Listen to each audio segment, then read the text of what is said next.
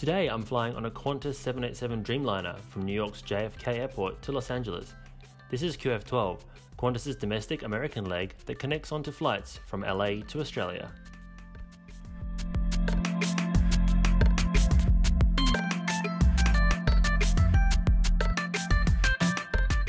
After checking out both of the American Airlines lounges at JFK's Terminal 8, it was time to board the 787 Dreamliner that would take me on a transcontinental trek to LA.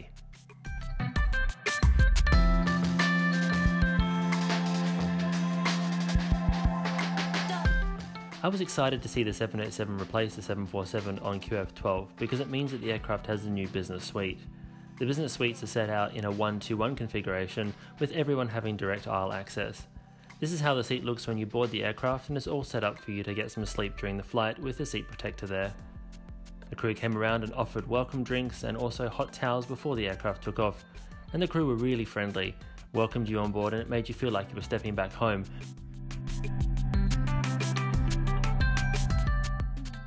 Once you get to your seat, you find a few goodies waiting for you, including a blanket. There's also a very nicely padded pillow for you to get some rest during the flight. Plenty of legroom and a huge screen for you to enjoy a variety of different movies and TV shows that Qantas provides. I always think the Qantas in-flight entertainment is really good, and the screen is very responsive, except of course when I'm trying to show it to you. Here you can see our route map, but the actual flight went further south than what was shown there due to weather over the United States. Here are the seat controls. This is how you control your seat. There are two settings for takeoff, straight upright and also a pre-reclined position.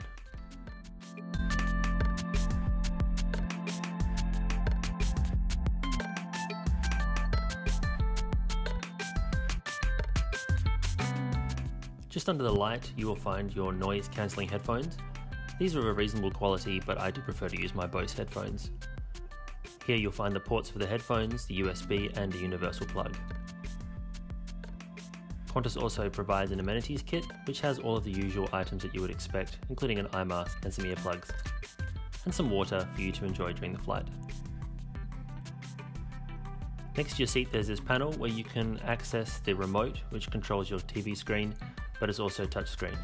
The tray table also folds out from here, and you just do that by pushing the button, but we'll look at that at mealtime. There's plenty of legroom, as you can see, and this is the space when the chair turns into a bed where your legs can go. And of course the 787 has the electronically dimmable windows. Let me know if you prefer the 787 windows or a traditional window shade in the comments below. I do love the size of the 787's windows, but do prefer the traditional window shade. Once we do push back, taxiing down to the southeast end of the airport to take off back towards the northwest. Very shortly after takeoff, left turn and then further turn, set course down to the southwest to Los Angeles. Now it would be good if we did get away a few minutes early, because it is a fairly long flight time, very strong westerly winds at altitude over the continent. Flight time 5:35.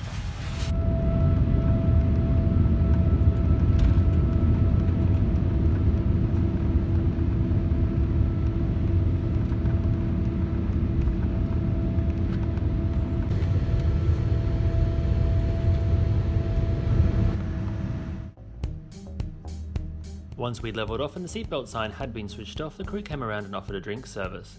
I opted for a beer and went with a James Bogue. It came with a packet of snacks, which included roasted almonds, broad beans and chickpea crisps. The entree service was the next thing to be offered. I went with a vegetarian meal today and had a pumpkin soup, which was served alongside warm bread and a small side salad. My main was also a vegetarian option, and it was a pasta dish.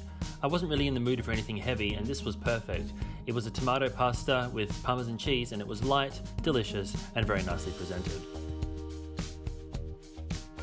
But for dessert, I couldn't pass up the panna cotta. It looked fantastic, it tasted great, and it came with raspberries and chopped nuts. It was a relatively smooth flight, however there was a little bit of turbulence about mid-flight.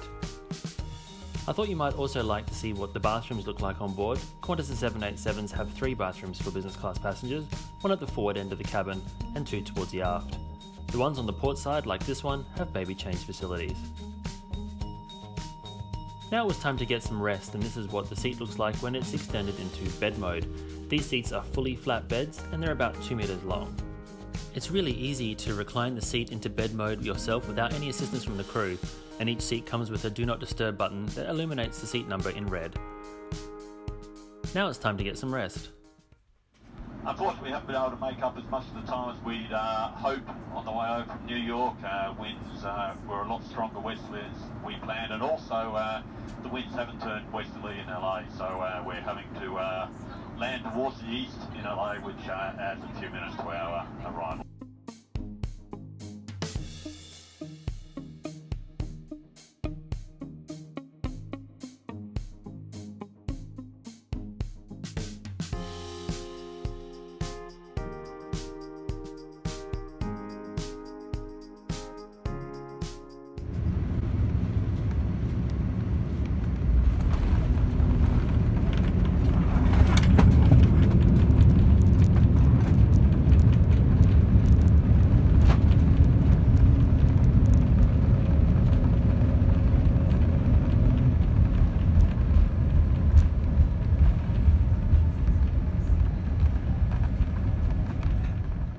And so here we are in LA, a little bit late, but still in plenty of time to make our connections onwards to Australia.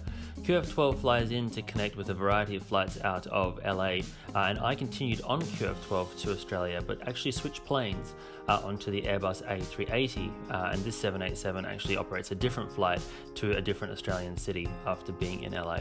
This was a great flight, the crew were absolutely fantastic, the cabin itself is a pleasure to sleep in, and it's really easy to get some rest on the 787 in business class.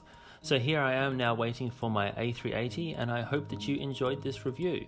Thanks so much for watching. If you liked it, please do give it a like, and don't forget to subscribe to my channel if you'd like to see future videos. And until next time, I hope to see you on board.